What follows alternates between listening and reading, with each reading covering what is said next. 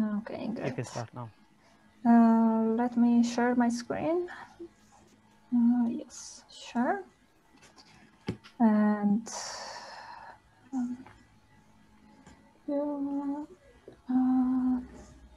so can you see my slides? Yes, please go on. Okay, thanks. Yeah, so just let me start my watch. So yeah, hello everyone. So first of all, thanks to the organizer for this invitation and also for taking the initiative of starting such a nice seminar series, which I think it's quite useful given the ongoing pandemic. So today I'm going to tell you about a work that myself with this collaborator that you can see listed on this slide. Can you see my cursor? Probably not, right?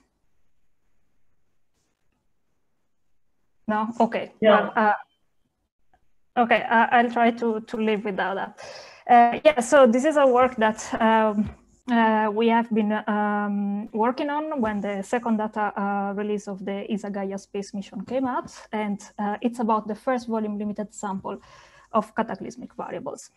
So this is the outline of the talk, so really don't worry if you don't know about these systems. I will start with a general introduction about them, about their evolution.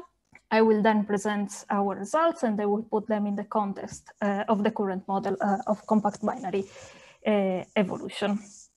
So starting from the basics, cataclysmic variables are compact interacting binaries in which we have a white dwarf, which is a Ley type star.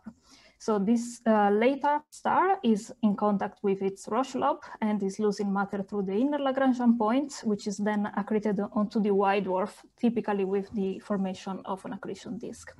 And these systems are quite compact. They have orbital period in the range between 80 minutes up to 2 days. And here you can see the range that they span in orbital separation, which is comparable to that of the solar radius.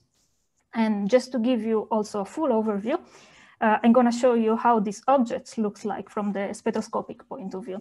So here you have the spectral energy distribution of a cataclysmic variable. On the top panel, you have the ultraviolet from the Hubble Space Telescope, then the optical and the near infrared from X-shooter at the Very Large Telescope. And also, I would like you to pay attention to the different scale on the y-axis. So what we see here are the different sources of emission in the system. So first of all, we see the white dwarf. And the white dwarf, they are hot, their temperature is set by the compressional heating of the accreting material. So they have typically temperature higher than 10,000 K, and then their emission dominates in the ultraviolet, as you can see here in the top panel.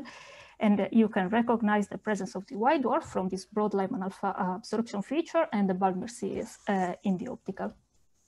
Also, we can see the contribution from the accretion disk, which have temperature typically of 6,000 K, in some cases up to 10,000, and they mainly dominates in the optical. And their main signature are these emission lines, which are broadened by the Keplerian velocity distribution of the material in the disk.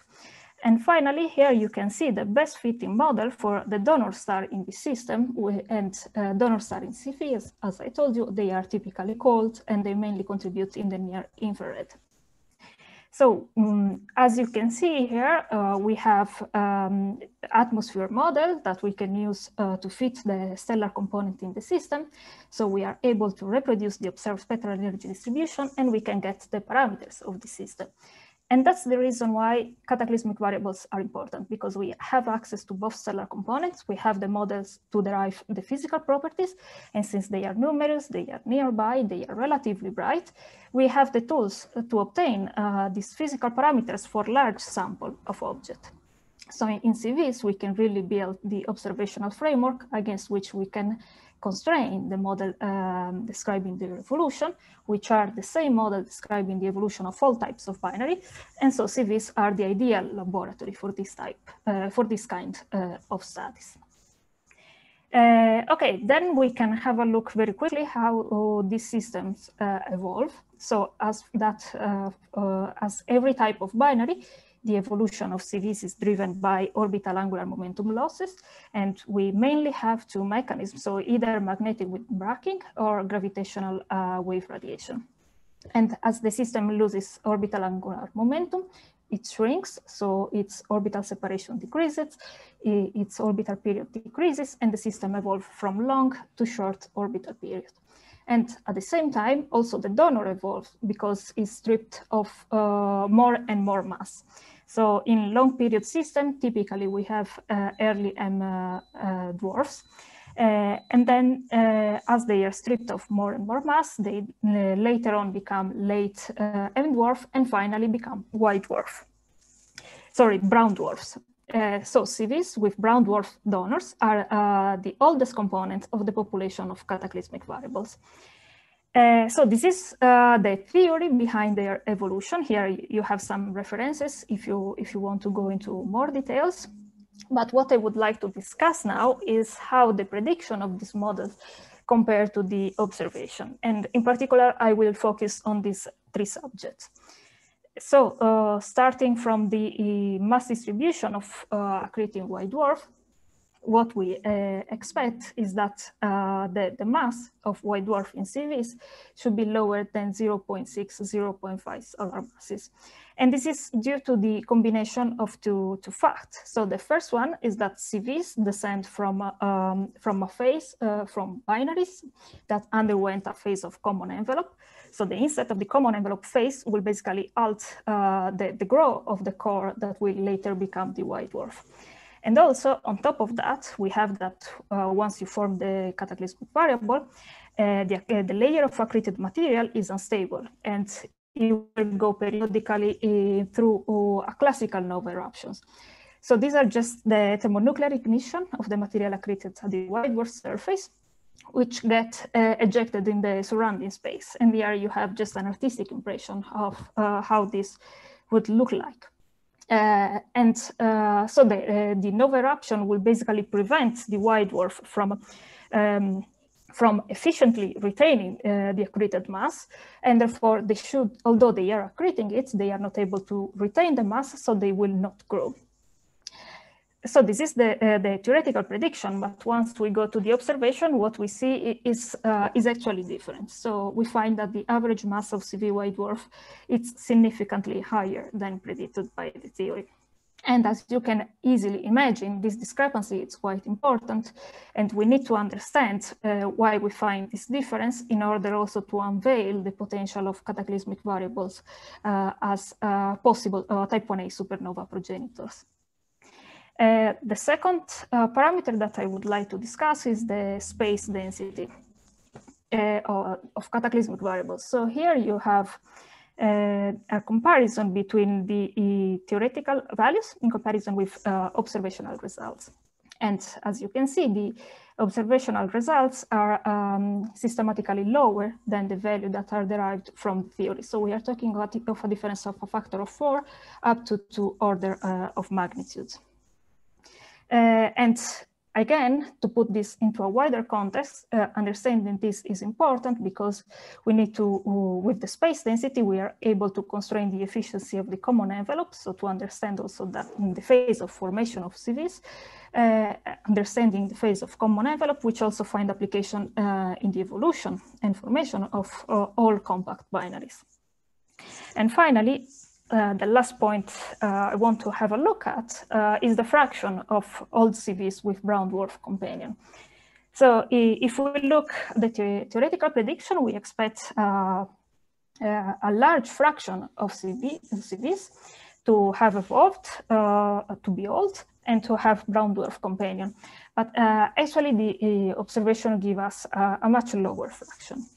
And indeed, there is only a handful of CVs with brown dwarf donors that have been discovered so far. So here you have some references, but there are a few more in the literature.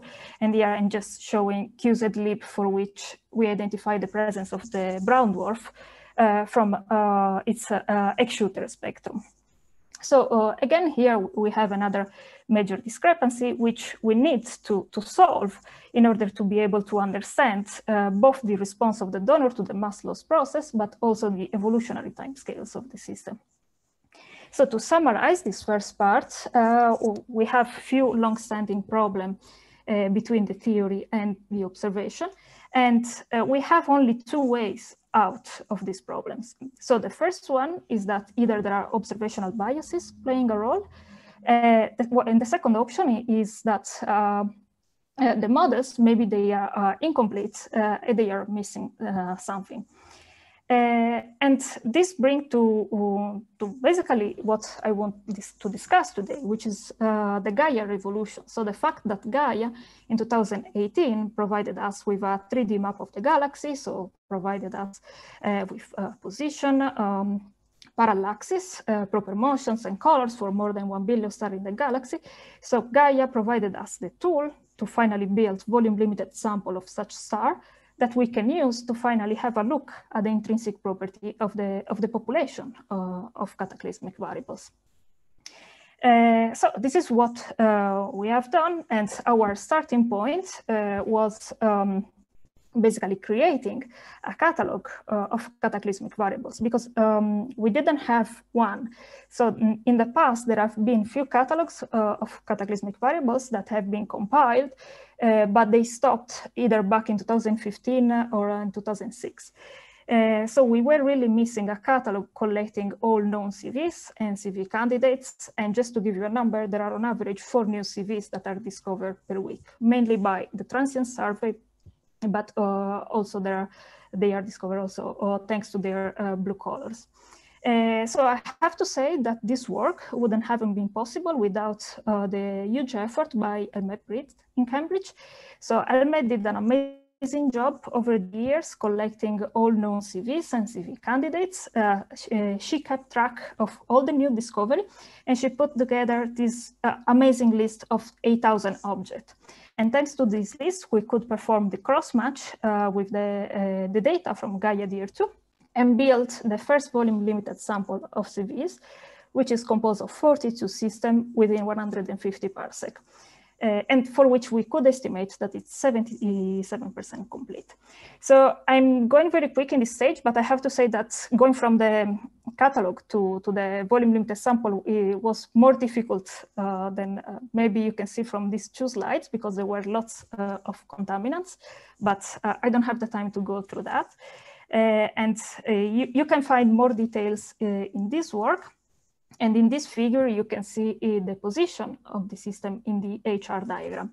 And I want also to point out these 2 papers, which are very nice because they tell you how you can infer the properties of CVs according to their position in the HR diagram.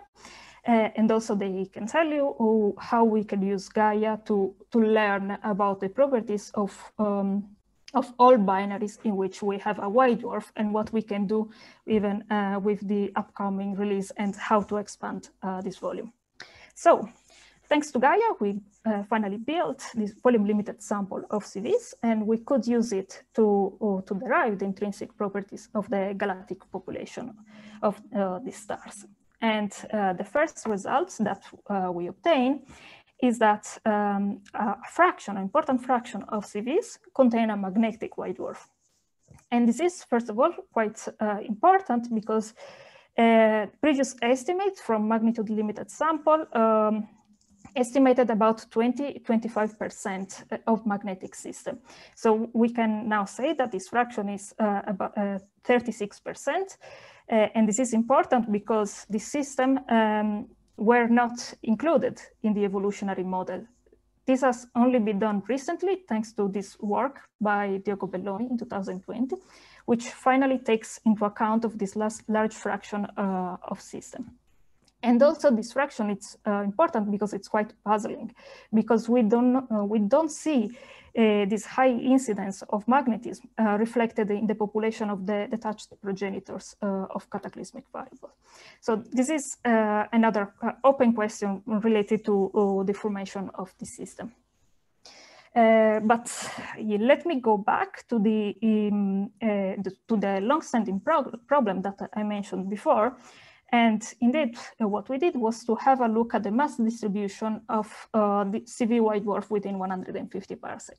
And what we found is that the average mass is still 0.8. So we confirm previous observational results, and we found that they are indeed more massive than predicted by the theory. But the big advantage of having a volume-limited sample of object is, of course, that we can go and measure the space density. And indeed, we derive a space density of 4.8, 10 to minus 6 system per cubic parsec.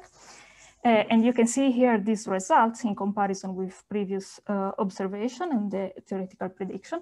And you can see that thanks to Gaia, we could basically reduce the uncertainty related to this measurement by a factor of 10. And also, we again confirm that space density observed is lower than the theoretical predictions.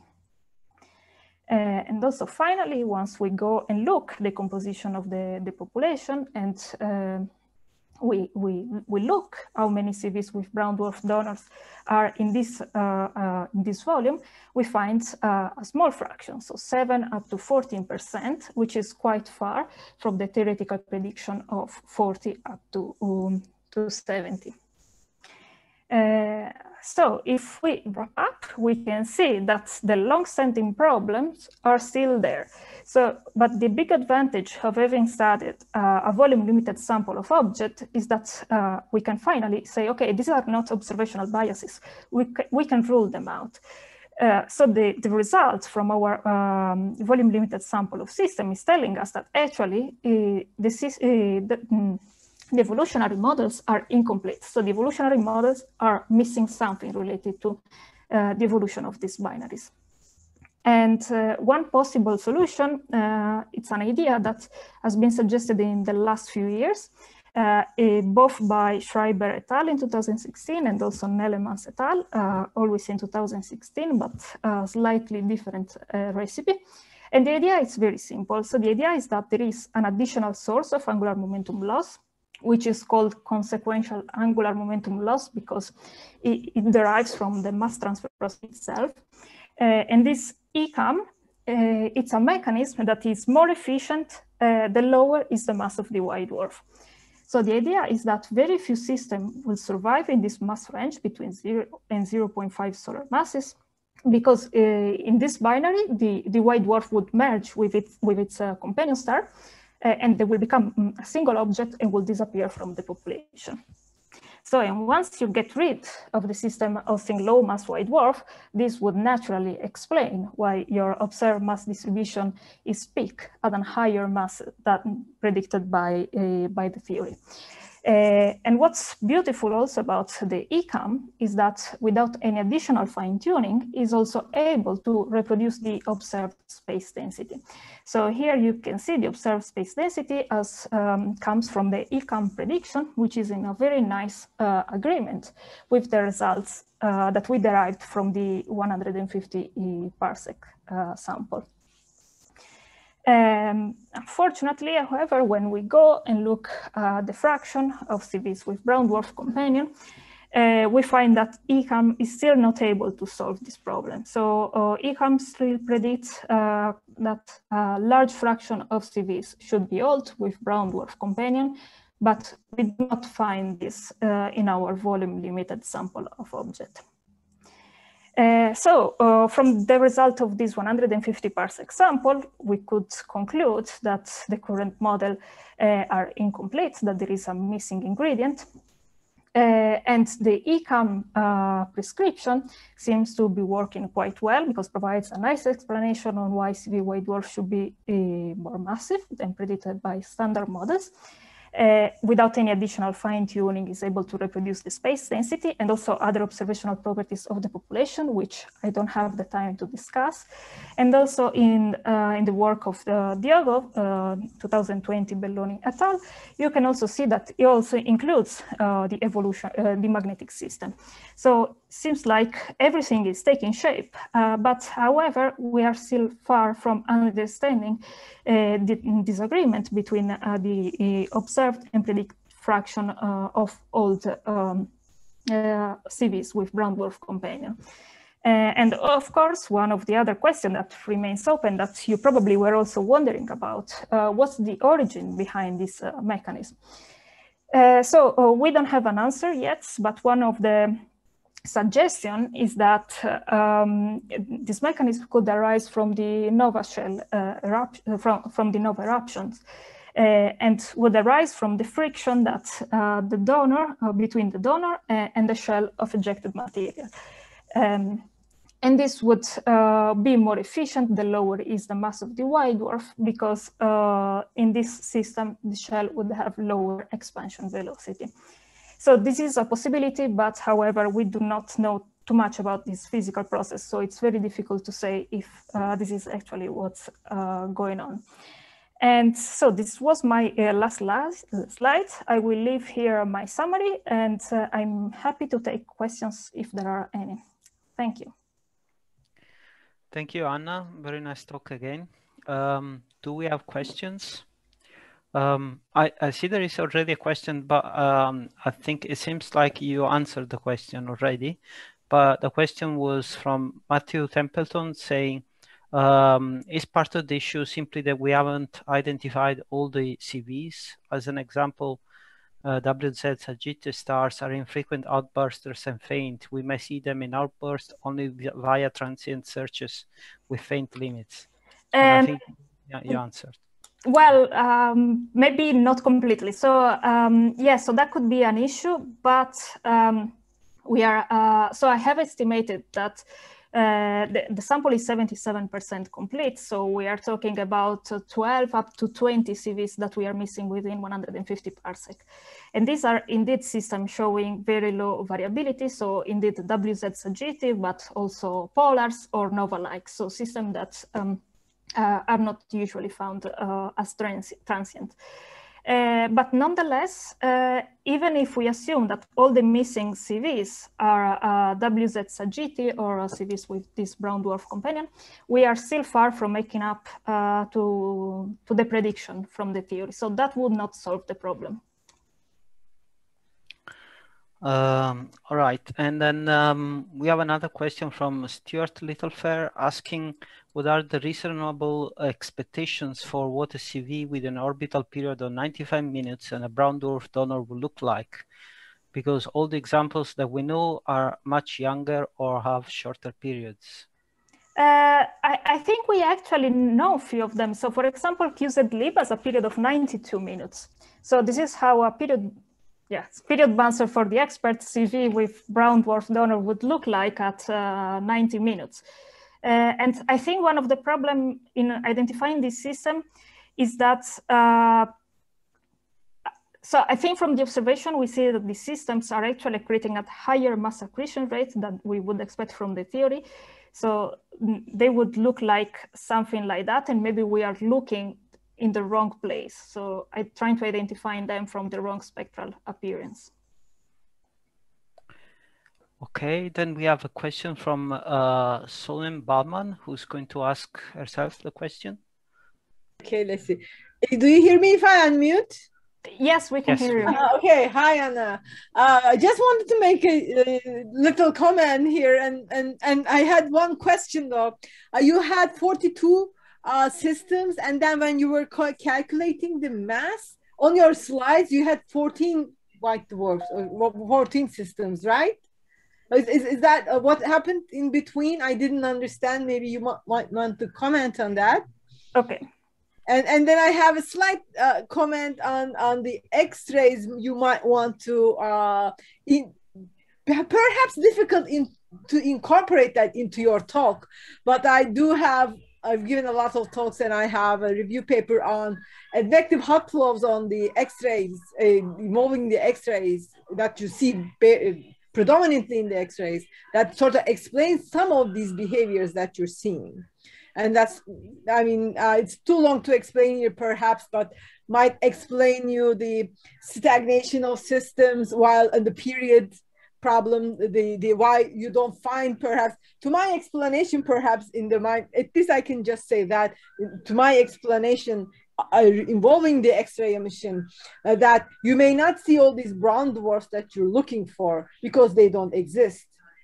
They don't need to exist because there can be a CV graveyard and no need to actually return. Now, okay, this was an explanation in my paper that I wanted to make a comment on. And X-rays allow you for an interpretation in this manner.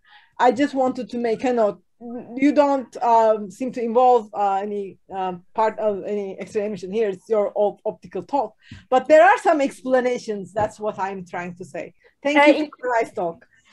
Thank you. I think I can comment on both. So regarding the mass, so we selected the sample, but we didn't measure the masses. So the 14 masses that I showed, they come from the literature.